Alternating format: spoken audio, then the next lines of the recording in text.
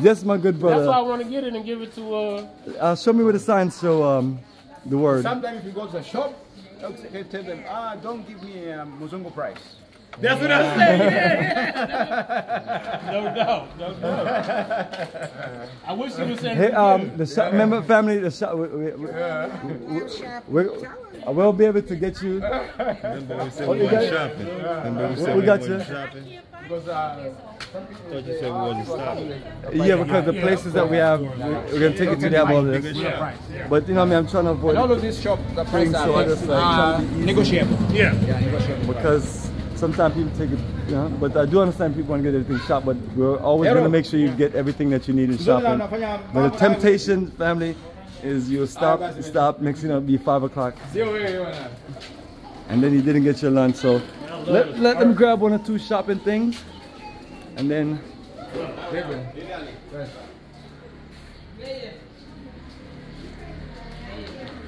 Man, brother, this thing's shaped maze. Oops, sorry. Step on anybody, prayer cloth. So you're looking like, where do you go? Yeah, it's a maze. Serious maze, man.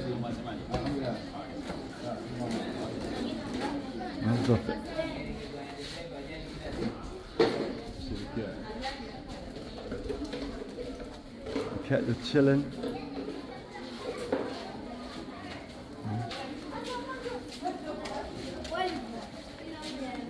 You got the Barack Obama right here. They ain't playing around, right? That's a cousin. Right. You know him? Yeah, of course. You just talking about it. Let's talk about Barack Obama. Of course, man.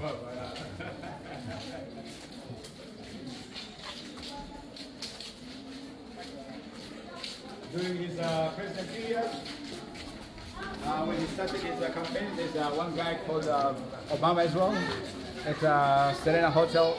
So he makes a campaign there. But after Barack Obama, for his first 4 years, and because the network was so big, and after Barack Obama won, that guy, he got a visa and then he go to the States. Hey, little one. We make a lot of campaigns here in Zanzibar as well. Yes. Oh, I thought a cat jumped up out. You got something going on with you and the cats, bro. Yo, I was in the Gambia and I laid my food outside my room, and next thing I turned around, a cat is eating my food. Yeah. Man, I chased that cat, man. I was gonna gut him. You take, hey, tell him what happened to me this morning. The cat eat your breakfast? Oh yeah. Tell him what happened. A bird came by. Swoop down. Snatched his sausage. Just took it out the plate. Took it out the plate and it flew off. Took it out. Thank you. Yeah, absolutely. You got what you needed? Ready? Thank you very much. Absolutely, says absolutely. Squeeze banana. Yeah. Asante sana. Squeeze banana. Sweet banana. Don't say hapana.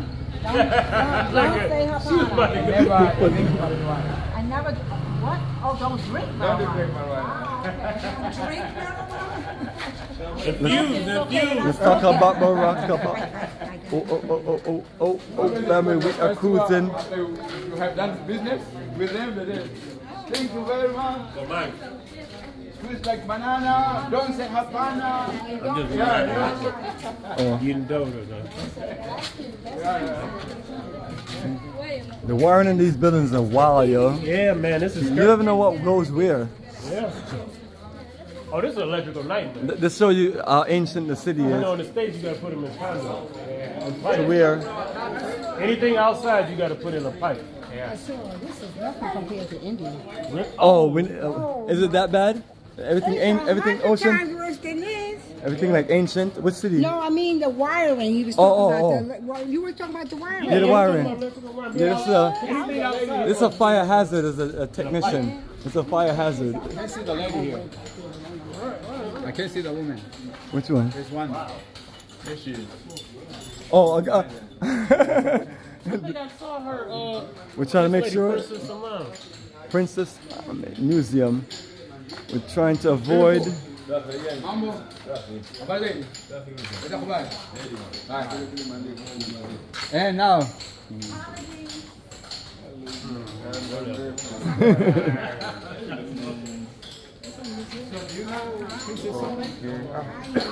I was looking at her in the museum.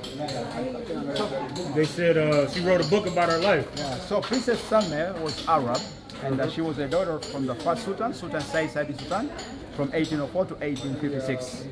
And she was born here in Zanzibar, in his first palace at Mtoni area, and she was born in 1844 and died in 1994. So after she became elder, she moved out from Mtoni Palace to Stone Town. So in Stone Town, the house where she used to live, there was another house where the German trader lived in there. So later, both German and Princess were falling in love one after each, so they were chanting through the window. And by that time, in our plantation area, a place called Bomani, the first Sultan with the two Persian parties and the beautiful houses. So Princess Salme used to invite her friend German to go and spend the time during the weekend. And a few months later, rumors came out that the princess, she is pregnant. So after the royal family had the news, one woman from the royal family was asked to go and ask her if she's pregnant, and if she's pregnant, the result should be punished. So the lady went to ask about the Princess Salme, and Princess Salme, she said, yes, I am pregnant. She didn't hide anything. And after Princess Salme had the news, she moved out, and then she went to the British consulate to express her concern. And later the British consulate made a phone call to one of the British marine ship, because by that time Zanzibar was a British protectorate, a lot of British marine ship. So tonight the ship came, and Princess Salme, she made her secret departure to Aden, Yemen. And she lived there almost 6 months while her friend was here. And after 3 months, her friend German followed her to Aden, Yemen. And she wanted to get married, but Princess, she was Islam, so she waited until he waited until she converted into a Christian. Then Princess Salme, she had been converted into a Christian, and after that they get married, and then they went to German. Happy ending. Yeah. Happy ending. Yeah. But they got three children, 2 daughters and 1 son, and after that her husband got a bad accident. It was a horse carriage, and he has been taken to the hospital for 3 days, admitted there, and after that her husband died. Wow. So after he died, the princess had a terrible situation, but there's no way. But after a few years later, Princess Salme, she came back to Zanzibar. She was not sorry, she couldn't come back straight. She was asking the permission to the second Sultan, Majid, but Majid said no way back. And Princess Salme, she was all diplomatic to make sure that she might come back.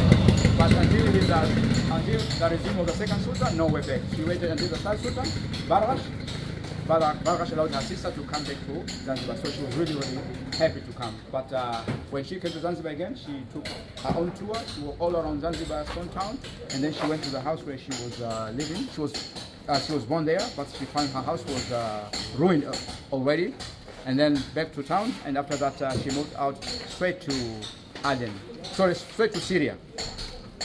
So she couldn't go straight to Germany, she passed by, she went to Syria, and in Syria she was living there almost 20 years. So during 20 years of her life there, she wrote 3 books. So the first book, it was herself, and the book was written a memory of an Arabian princess, Salme. That's the first book. Second book was Syria Custom, and the last one was Letter Home. But these 2 books we can get in Zanzibar, but we can get in abroad. And after that she back to Germany, while she couldn't live any longer, and she died at the age of 80. Only 80. Yes. So only a packet of sand has been collected to the house where she was born here in Zanzibar, and then was sent to Germany on her grave. Yeah. So this is how. All right, so family, be mindful you walking. Construction going on. Yeah. Keep your.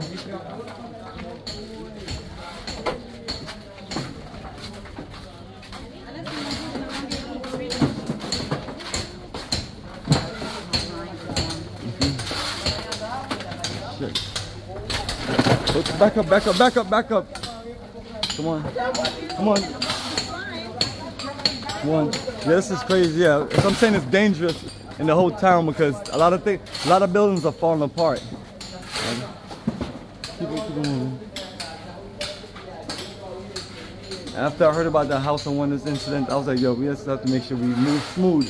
Something falling, run. Yeah, that's why I got it. We didn't come on holidays to get injured or hurt, or even worse, deceased.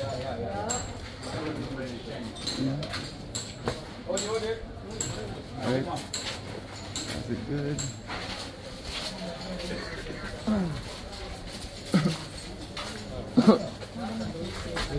Smoke. Oh my god. Alright, cool. Let's go get y'all some. Let's go get us some lunch. Alright, this is Zen food lover Mama Choma. Yes, this is nice menu. Nice menu. Nice menu. Oh no, you guys cook cats? No, me no eat no cats. It's by this property here. All this building. Now it's in there's one building painted white. Now it's finished. Zen food lovers.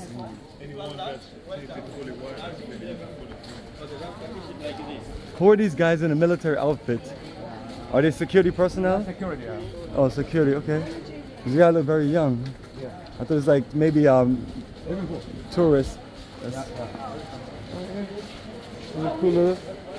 They've modified the space and made it into all kind of things. Look at that look at that high rise up there.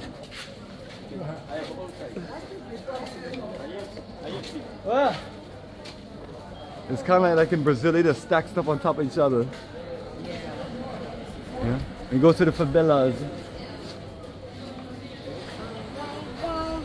Yes, Mr. Bomani, we're about to go to your favorite. We're almost at your favorite place in the world. You know what that is? That's 6 degrees south.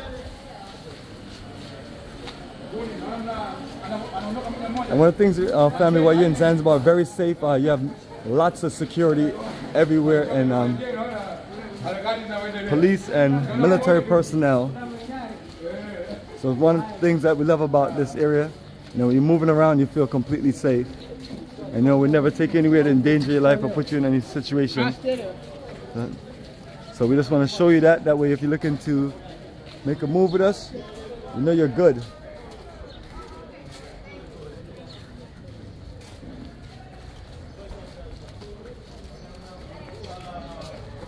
Sharifa, is Stone Town the oldest city in Tanzania, Zanzibar?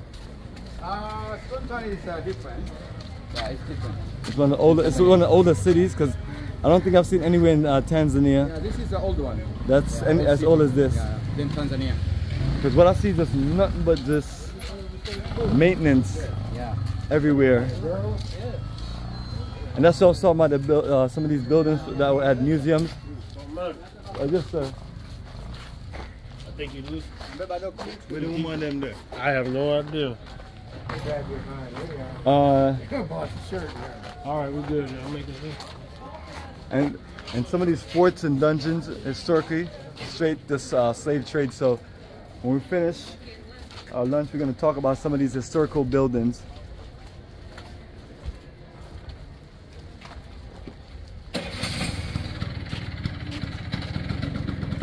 Stone Town Conservation and Development Authority.